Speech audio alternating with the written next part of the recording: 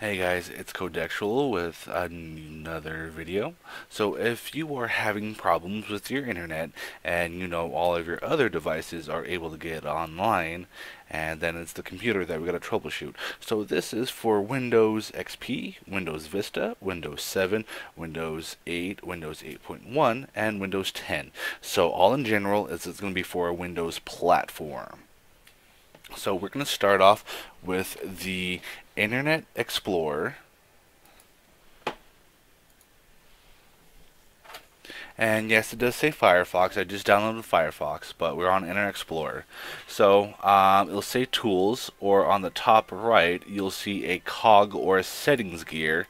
It'll be right below the red exit button on the top right, and you'll click on that. So, but mine shows Tools.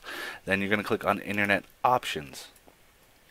Now, what we want to do is go to the Advanced tab, then click on Reset.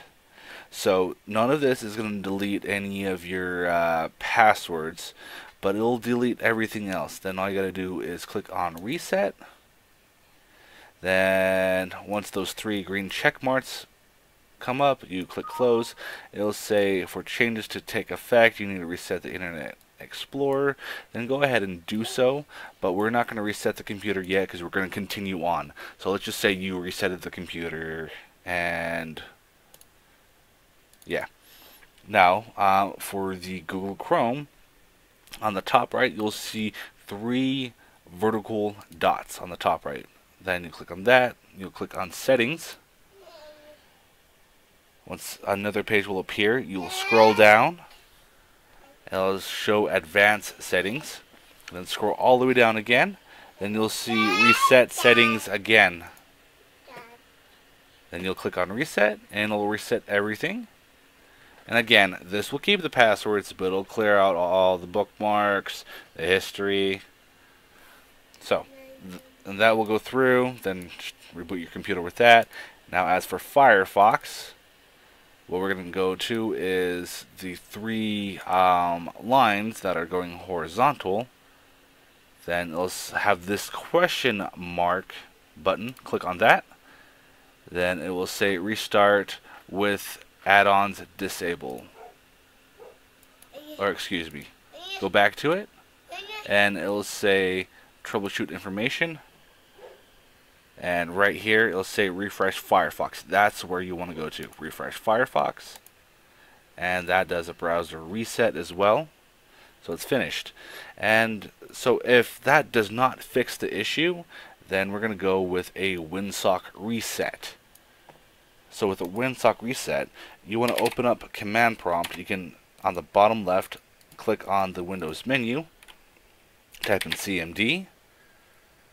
You're going to right click on it and run as administrator.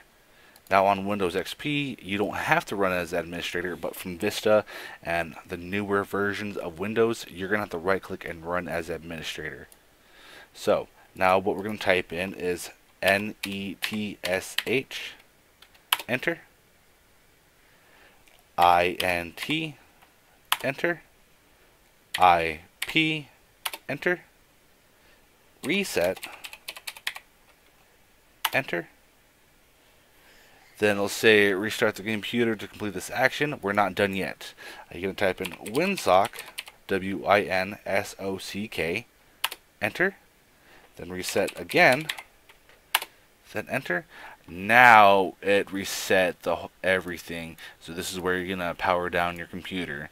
And it'll come back right back up. And if you're still having problems, the last resort is going to be this. So what you want to do is on the bottom left, you will see Device Manager, or you got to type in Device Manager.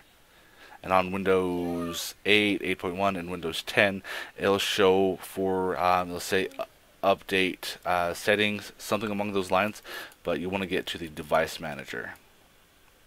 So then you're going to look for network adapters. And yours will say something like this or something else. Let's give you a couple of examples of which one is your network. your network adapter, that is. So, sometimes it'll say Intel Rail Tech or something like that, then 10/100/1000. If it says 10/100,000, oh, right there, that immediately tells you that's an Ethernet. You are connected through a Ethernet cable to your modem or your router. It'll also say, you know, Ethernet. It'll say something like that. And if you're on a wireless, then it'll say Wi-Fi or Realtek wireless, something like that. And it'll say AC, or it'll say A/G/N/B.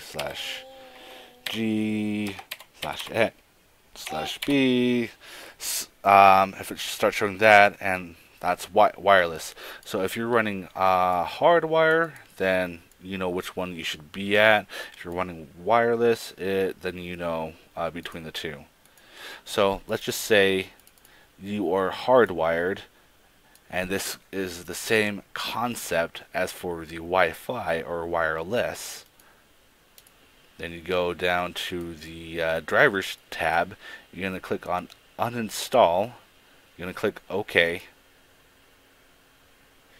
Then what it'll do, it'll uninstall the network drivers, and this is where you're actually going to reboot up the machine. So let's actually reboot it. The drivers will come back. I promise you they will come back. While that goes through, I actually want to, I'm on my Windows XP.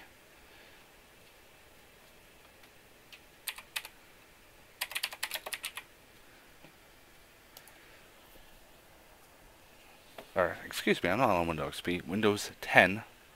So I'm opening up Device Manager on my Windows 10.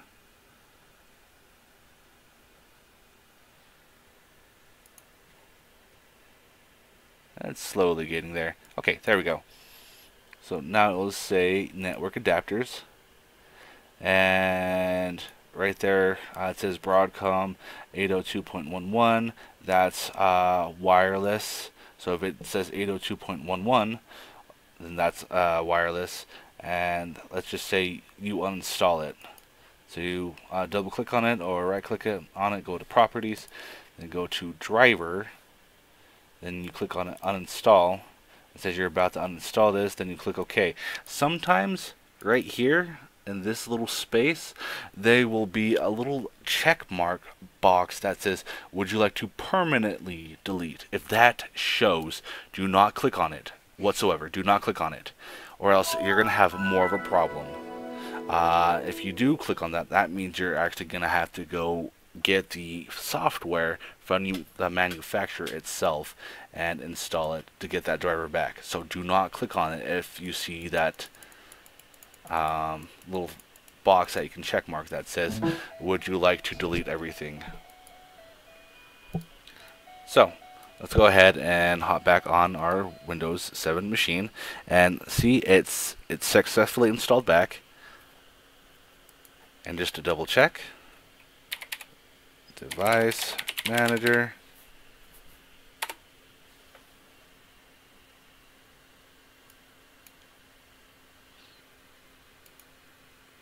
there it is. It installed it right back. So these are the most 3 simple steps of how to fix everything and get you back up and running. So now sometimes on the bottom right it'll say invalid IP address. If it says, oh, here, let me go ahead and disable that. Okay, so right here it'll usually have a cautious sign that's yellow or a red X, and if it says IP address conflict or something with IP address and you already did these steps, the last step of what you need to do is you want to go to Open Network and Sharing Center.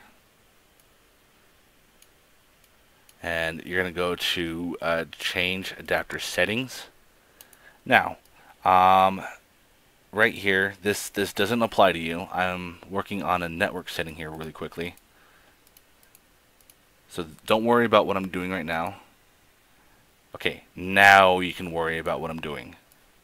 So, if it still says you're having an IP address problem, go back to the CMD command prompt,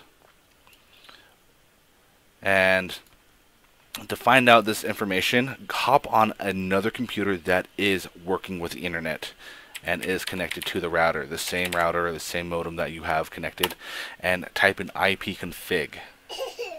So you're going to see this information, and you want to automatically assign an IP address. Right now, you want to go to the local area connection. That means it's hardwire. It'll say Wi-Fi or wireless area connection, and that's where you're going to troubleshoot if you're connecting through wirelessly or Ethernet. Now, once you right click and click on properties, you're going to go to Internet Protocol version 4, TCP IP v4. You're going to click on properties or double click on it, and it'll say obtain an IP address automatically. Okay, so this is where we're going to put in IP, 192.168.1.150.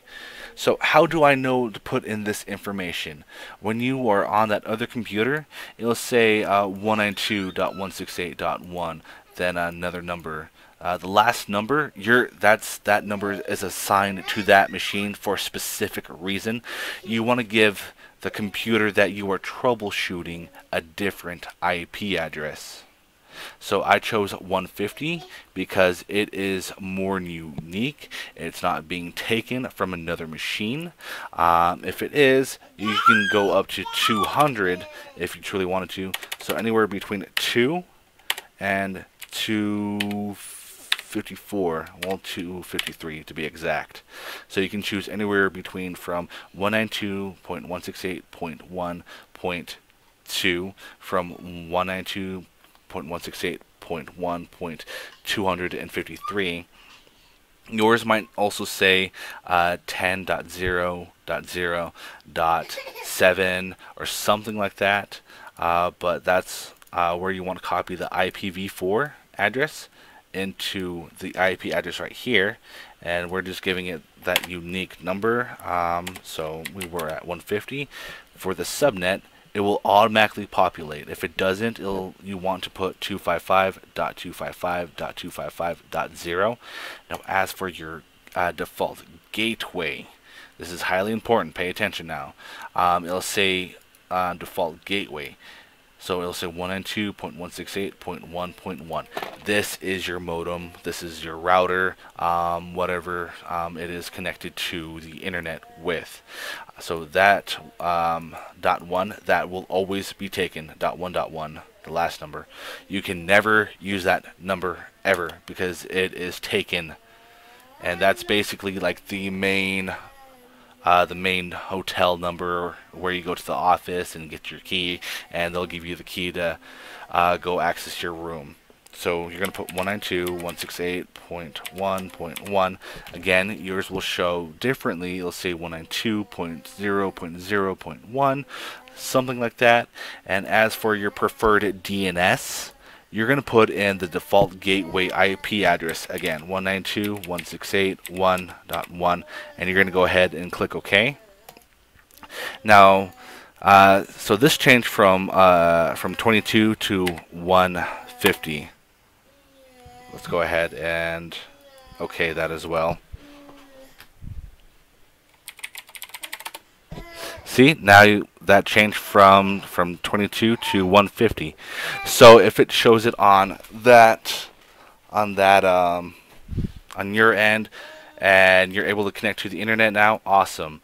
But since you manually changed your IP settings, and it no longer shows that little cautious sign or the red X, whatever it may show, and it just shows that clear monitor or the icon on the bottom right, you're going to have the same IP settings. So if you take for example, this is a laptop that we're working on, and you take this laptop to a friend's computer or to a hotel, to a different network, you're not going to have a good connection unless if they have the same IP address networking.